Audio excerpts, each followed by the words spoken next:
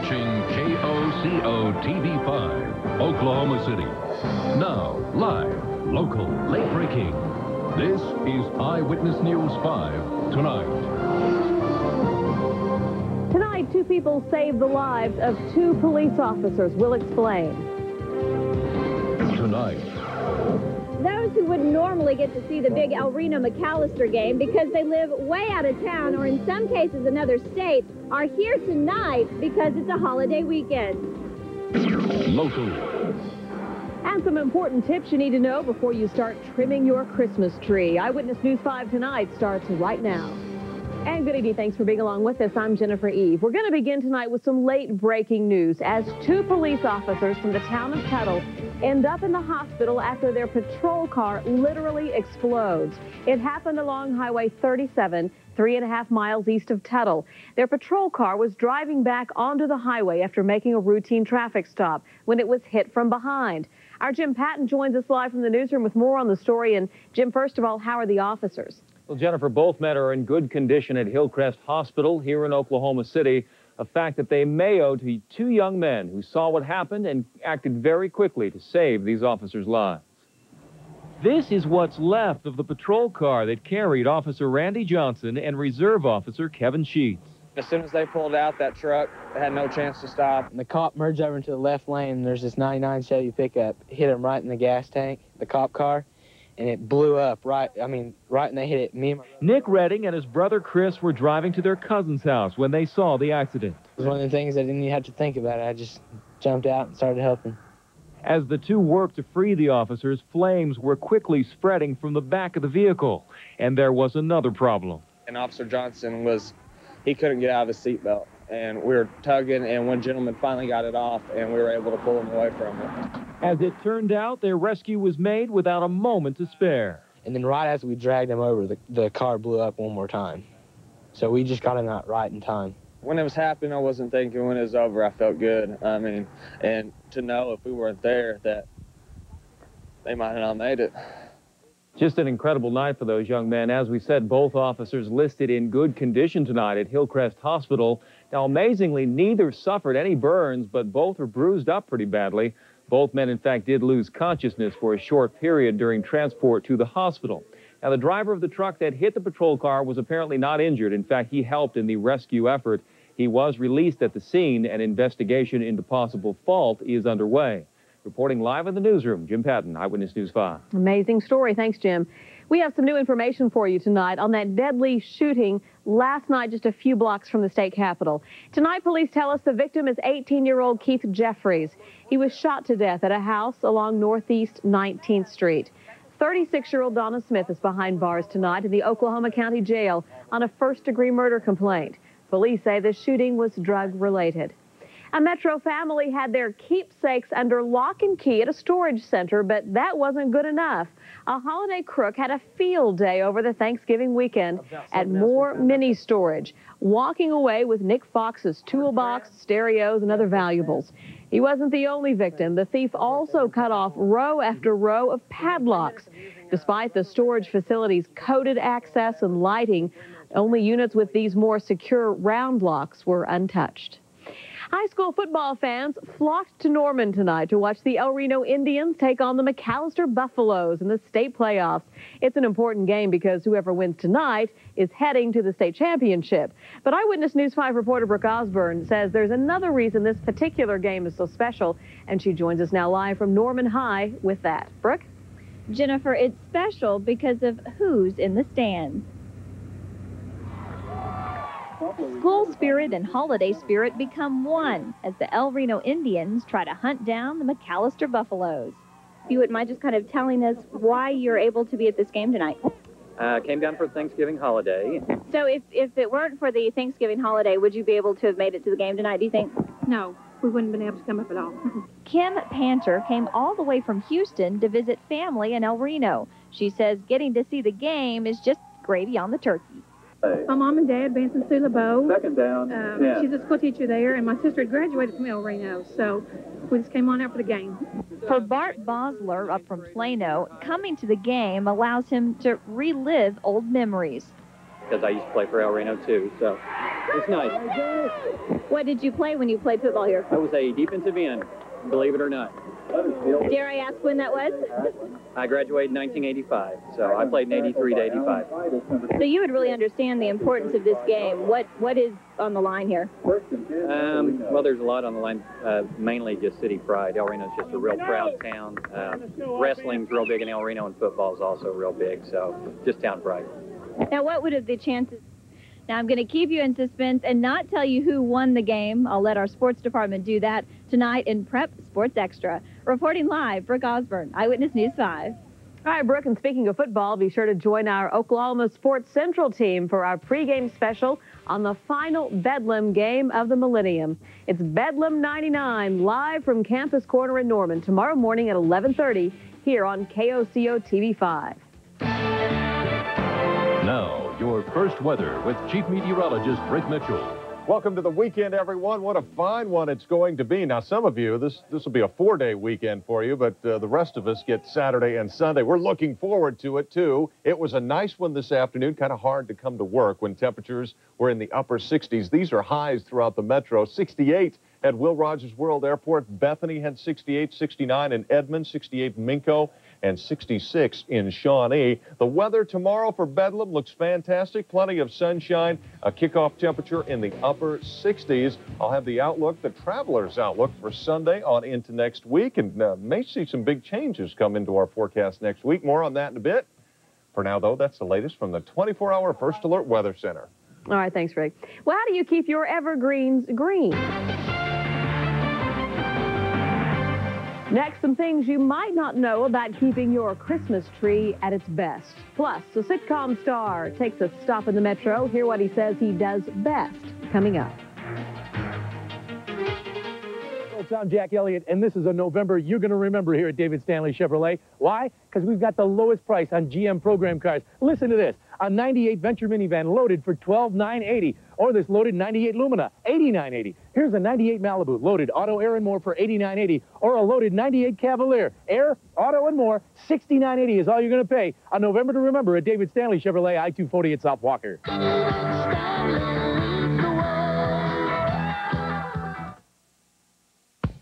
Oklahoma is filled with wide open spaces.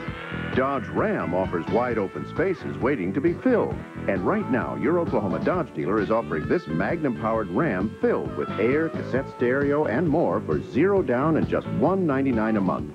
And since Ram is the longest-lasting full-size pickup on the road, chances are you'll be on the road with yours for a long time to come. But if you want one, you've got to fly to the friendly Oklahoma Dodge dealer near you. Today's lesson, holiday shopping. First, get to Prime Outlets. There's lots of stores, so wear comfortable shoes. Ooh, these look comfy. Always get the best designer brand names. That's our finest percale. Yeah, but will it hold up in a pillow fight? Don't forget your gift list. There's something for everyone. This will look great on Uncle Sid. You don't know my Uncle Sid. Brand names, selection, values. What more could you want for the holidays? Prime Outlets. This is shopping. Friday night is 5:30. Job well done, this soul survived. Stocks or bonds, it's Karen's call. Take stock in life and have a ball.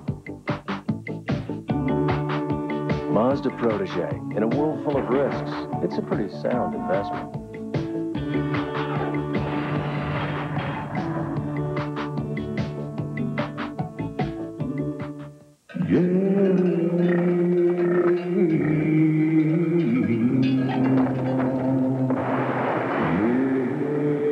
Getting legendary capability doesn't mean spending everything you have. In fact, with Jeep Cherokee Sport's low lease rate of $279 a month, you may even have a little change left over. Now get all this at no extra charge. Check one out at your Jeep dealer. In the V8-powered rear-wheel drive Mercury Grand Marquis, the best-selling full-size car in the Southwest, with the government's highest crash test rating, 5 stars. And now Grand Marquis comes with no-charge maintenance. For 2 years, just add gas, plus low 4.9% APR financing. So get to your Mercury dealer now.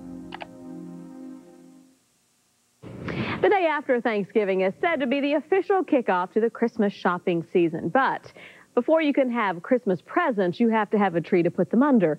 Today, many people went shopping for fresh trees. They smell great, but they can present some problems if you don't take proper care of them. Our Susan Parks joins us live to give us some tips on tree maintenance. Susan? Well, Jennifer, buying a fresh Christmas tree isn't always a no-brainer. Some people learn the hard way when their tree turns brown before Santa arrives. Here, look at this tree. Would you like that tree in your house?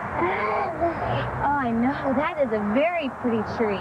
Picking out a fresh Christmas tree is an annual tradition for the Kosanke family, and now that they have little Carson, they're especially mindful of safety. We keep it watered, and, you know, we watch after it closely and turn our lights off. And that's a good start. Add to that this safety tip from David Scott. He's been selling fresh trees for decades. But the main thing is to cover the heat vent, keep the heat off the tree. That includes direct sun. The only place you do want heat, in the water. The first time you put water in, put hot water in. Other tips to keep your tree green through Christmas morning? Once you bring it home, let the tree stand in a bucket of water for 24 hours so the branches relax before decorating. Set your tree in a plastic stand. Metal stands rust, and rusty water is bad for trees. Check your water levels twice a day and lower the temperature in the house. The higher the humidity, the better the tree is. You know. Paying attention to these tips will keep your fresh tree fresh and smelling like a pine forest through Christmas. It's worth taking care of. Now, the National Christmas Tree Association says 33 million Americans will buy a real tree this year. That's about the same as last year. And good news, supplies should be plentiful. Susan Parks, Eyewitness News 5. Well, Susan, trees aren't the only things people are buying this season. Tonight is the busiest shopping day of the year, is winding down. We want to give you an idea of just how many people storm the stores today. We parked one of our cameras at Target for 2 hours. This time-lapse video shows just how many shoppers were out and about there. On average, Oklahomans are expected to spend about $500 per household this season. Sales at stores are predicted to go up 5 to 6% from last year, and online sales are expected to double. And by the way, only 29 days left until Christmas, so you better get moving fast like they are. In more local news tonight, he's the star of the popular ABC sitcom The Hugleys, and tonight he's in Oklahoma City. Daryl Hughley, better known as DL, performed at the Myriad tonight. You may know him from his TV show that airs Friday nights here on Channel 5. But Hughley himself told us this evening that stand-up comedy is what he loves the best. Television creatively satisfies me on so many levels because I write and produce and star on the show, and that is a very satisfying thing. But in terms of stand-up, I do that all anyway, and it's all at the spur of the moment. This is the comedian's third trip to Oklahoma City. He says, as a general rule of thumb, audiences in the South and the Midwest are his favorites.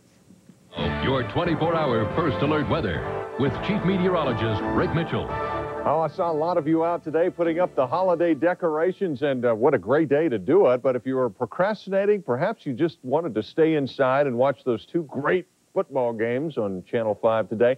You have plenty of time. You've got tomorrow and Sunday to get up those decorations because the weather will be great. In fact, a large chunk of next week looking pretty mild as well before we see some changes by Thursday and Friday. High temperatures across the state. I showed you the metro high temperatures earlier, but Stillwater made it up to 70. It was 68 in Enid. Woodward, you folks all the way up to 76.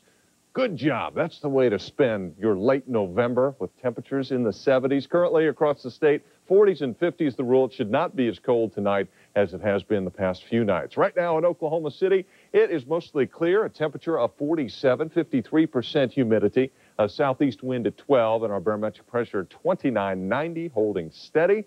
The high today, well above normal at 68. 56 is the normal high. We bottomed out at 32 this morning, and will likely not get that cold by tomorrow morning. We have had no rainfall, but you know what's been really stormy?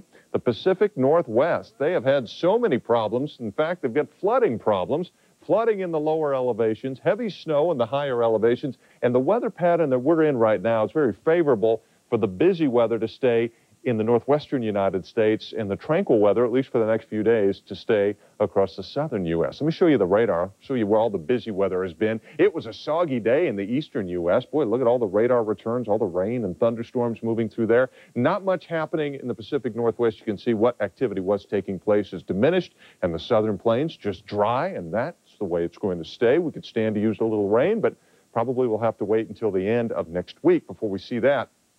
There'll be a front that moves through the area tomorrow, but about all it's going to do is shift our winds into the north. No rain associated with it. Much of the central U.S. stays dry. For those of you traveling on Sunday, boy, rather benign weather pattern. Lots of sunshine, maybe a few raindrops or snowflakes across the northern plains, but that's about it. My pinpoint forecast tonight, mostly clear. Temperatures in the upper 30s to lower 40s most areas. And tomorrow, sunshine and highs in the upper 60s and lower 70s. As I said, Bedlam forecast looks fantastic.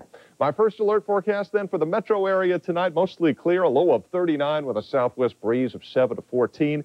Breakfast time on a Saturday morning, I guess that could range anywhere from 7 to about noon, right? 41, we'll call it about 8 o'clock, a temperature of 41, and 68 tomorrow afternoon. A gradual shift of those winds northwest at 5 to 10, and the 7-day planning forecast will stay in the upper 60s Sunday, and anywhere from 65 to 70 Monday, Tuesday, and Wednesday, and then the next big storm system will start affecting us next Thursday. Have a great weekend, everyone. You're up to date with the latest 24-hour first alert forecast, and I guess I'm going to come over here and sit down, Jennifer. I know you have decorated. I've seen your house. It looks kind of like Viva Las Vegas. Santa cannot miss that house. Well, you know, with little kids especially, it kind of motivates beautiful. Dad to get out there and hang up those lights. I saw her husband was out there last weekend just going to town. Well, I'll tell him you liked it. Yeah, he did a good job. Thanks a lot, Rick. And thanks for joining us. But keep it right here because Ron Terrell and Ed Doney just 3 minutes away with all the highlights from tonight's high school football matchups in Prep Sports Extra.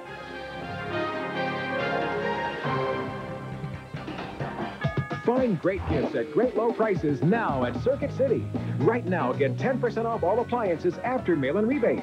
Save on Whirlpool, GE, Frigidaire, and more. Get 10% off all appliances now at Circuit City.